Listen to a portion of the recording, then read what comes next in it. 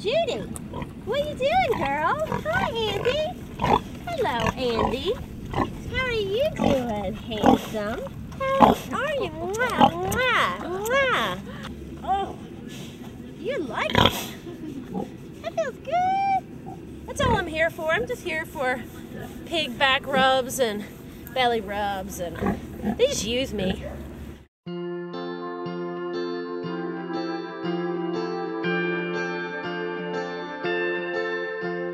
When I was growing up, meat and dairy products were the mainstay of our diets. In fact, there was rarely ever even a vegetable that was cooking on the stove that didn't have a ham hock flavoring it, which of course I now know is a pig's knee.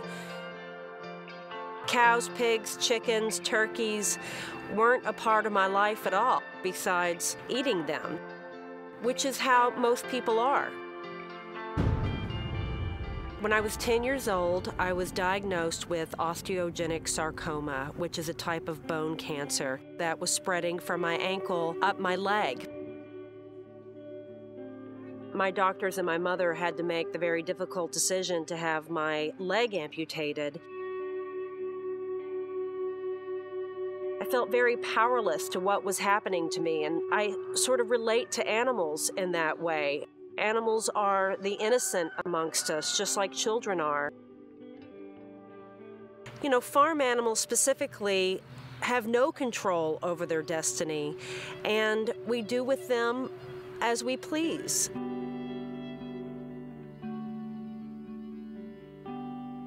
When I turned 18, I picked up some literature one day and started reading about how animals were treated, and I was pretty shocked by that.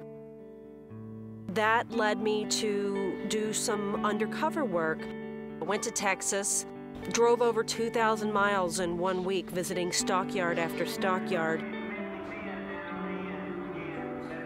What I saw during that week, just 1 week in Texas, and what I learned about humankind at its worst is what really inspired me to dedicate my life to being a voice for farmed animals. I think people are genuinely good and kind, but when information is kept from us, as it is in our food production, people are making uninformed choices. Once you see the reality of it, it's hard to turn away. I feel like I was put on this earth to be a voice for farm animals. And that's what I hope to inspire people who read this book to look a little closer at our relationship with animals, and especially farm animals.